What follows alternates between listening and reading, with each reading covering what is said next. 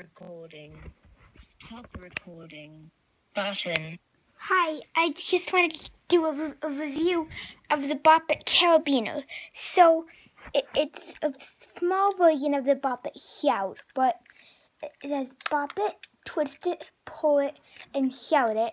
But you can't disable the shout it, and well, that kind of sucks. But well, so then Bop it to start. So it doesn't have solo, pass it, party. There's no novice, expert, master. None of that. There's no quiet, loud blasting. But this Bop It only goes up to 25. But I'm gonna get 25. Bop it to start. Bop it. Twist it. Pull it. Shout it. Pull it.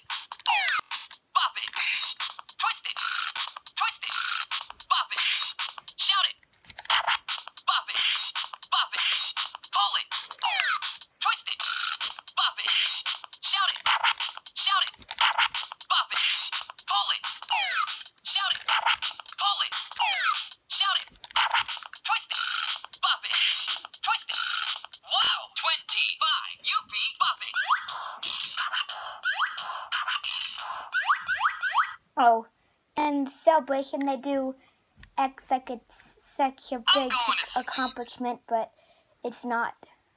And also, there's something kind of weird. There's just a thing like where on the Bop It shout, where they shout it, because they turn on and off, but it does nothing. And when I got it, we couldn't figure out what that was for. Oh, and it has a carabiner clip, so you can like hook it onto something. And this Bop It,